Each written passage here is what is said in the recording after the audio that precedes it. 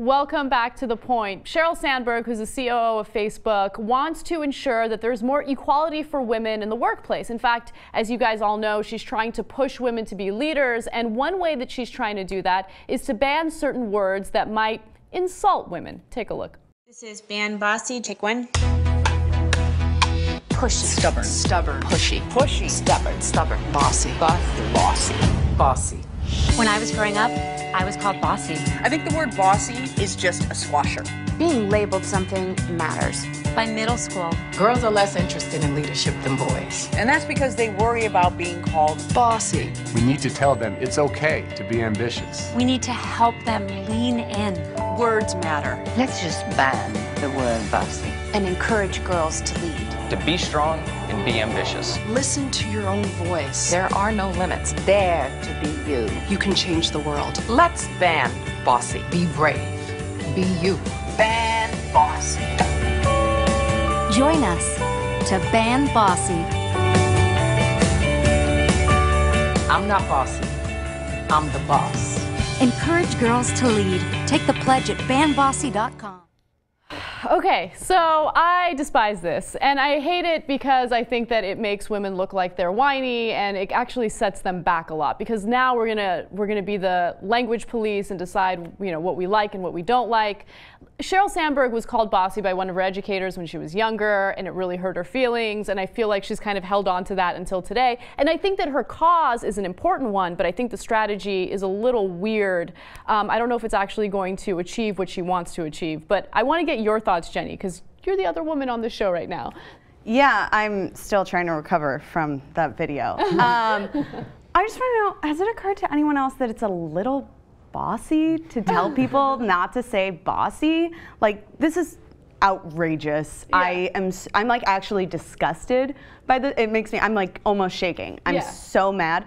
I find it unbelievable that your tactic to try to empower women is to protect them and make them like delicate little flowers who can't handle being called bossy. Yeah. Guess what? I was called bossy when I was a little kid, and I'm glad, because sometimes when you're bossy, you don't get what you want. Yeah. And I just think that we need to teach women and men to be better leaders and to lead people in a way that they want to do the things that you want of them, instead of just, you know, barking at them and telling them what to do. I actually think that's a good lesson to learn as a child. Yeah, I think a good lesson. I mean, I don't know if this is a good idea with all parents and their kids, but when I was growing up, I mean, I got a bunch of really bad insults as a girl. You know, I was a little bossy. I wanted to control certain things. Yeah, I know.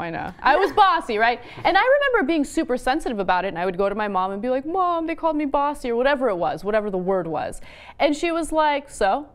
She's like, are you kicking ass in life? And I was like, I think so. She's like, then stop crying. And I was like, oh, okay. And it made me realize, like, you need a lesson in not caring what other people think about you. You got to work hard. You got to do things that you think will help you succeed in life, and that's it. People are going to hate you no matter what. You could be the best person on the planet, and people are still going to insult you. You can't ban words as a result of that. Political correctness, and I work at a college, so I know all about it, is often very conservative, with people not understanding how it's conservative. And this is a classic example of that. So what is good about being a boss, first of all, right? I mean, I have a son, I don't have a daughter, but if I had a daughter, I would not be interested in pushing her to become a COO of a corporation, or a mayor of a city, or God forbid the president of the United States, where she would have to murder and incarcerate and deport people. I think that we need to call into question leadership itself, as a matter of fact. And one of the nice things about what you see women doing now, they're going into college in larger and larger numbers, but you see in polls and in various ways, you see that women are sort of not that interested in taking leadership positions. The liberal magazine, The Nation, just was wringing its hands about this, and I said, maybe it's because women understand that it sucks to be a boss. Maybe that's what we should talk about, especially in this society, but maybe forever. let's talk about what it is to be a boss and why many, many people don't want to be a boss, and let's let the bossy people boss us, right? Right, but I see a really big problem with that, right? So one of the biggest issues I see in the country right now is political apathy and leadership when it comes to protesting something that Americans don't like. So for instance, this whole issue of NSA spying, right? Why aren't Americans getting up and arguing that, hey, you know what, we're not going to take this shit anymore. We don't like it. You can't indiscriminately collect data on us. We don't have leaders in place to give the government a huge middle finger and say, fuck you, we're not going to let this happen anymore. I think that that's a really, really big problem. So if you want to have a discussion about leaders in terms of CEOs, then I think you make a really interesting argument. But women are underrepresented when it comes to Congress, right? But the NSA has been totally discredited, and that was not because of leaders. It was because the people rose up and said, this is terrible.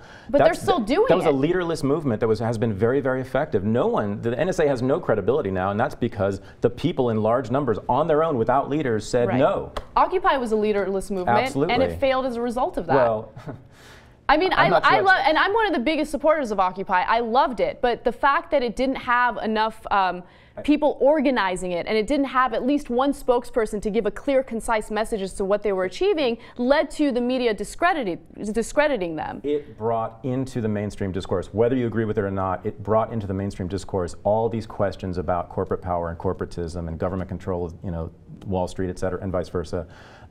That's a successful movement in my view. That's actually a very successful cultural movement. It changed the way we think about our society without leaders, so I actually disagree with you. Well, we had a conversation, but that didn't actually translate into any policy. I mean, the same abuses are still true, are still happening. And there's some, and of course, and then, there's some very obvious defects in this video. Of course, combating sexism and misogyny is a very important thing, and especially in this society. But seeing Condoleezza Rice in that video, I mean, maybe she should ask the women of Iraq how they feel about equality. Probably a million mothers who lost children in that war. So these are the people that are holding up as women leaders. You too can be a war criminal. But I understand the sentiment and why people may agree with it. As a man, I understand that if I walk into any room or classroom or workplace or anything, if I stand up and am super bossy, they're going to be like, wow, that is an assertive leader right there. And people are going to think I'm great for it. But if my counterpart, who's a woman, displays even 50% of that assertiveness, they're going to be called bossy. They're going to be called, things like that. So I acknowledge that, and I am completely for smashing all of that in the most aggressive of ways, in a cultural way, like this campaign is trying, like allowing, really creating social stigma against people who want to use these types of words and put these types of labels on people. But Sandberg, the one leading this, has some really serious things. Talking about equality for women. I mean, she's very much for the inequality in the workplace for women in the developing world working in sweatshops. I mean, she's not talking about equality for them. And so I think Sandberg's approach to this is saying, yes, it's a sexist, it's a misogynist world, we're going to do these things, but the way that you combat it is by being a relentless, cutthroat capitalist like myself. And I don't think that's the lesson that we need to be. Jenny gets the last word. Yeah, I was just going to say, I think that one of the really important things about this is the fact that it all comes back to this idea that we are sheltering our children. And the reality is, it's a tough world.